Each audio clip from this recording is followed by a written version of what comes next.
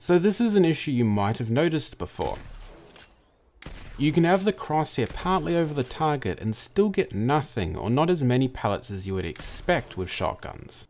The reason for this is obvious if you look at the spread compared to the crosshair. As you can see, the crosshair is far wider than the spread. In my opinion, it should look more like this. This is an even bigger issue for the EVA 8.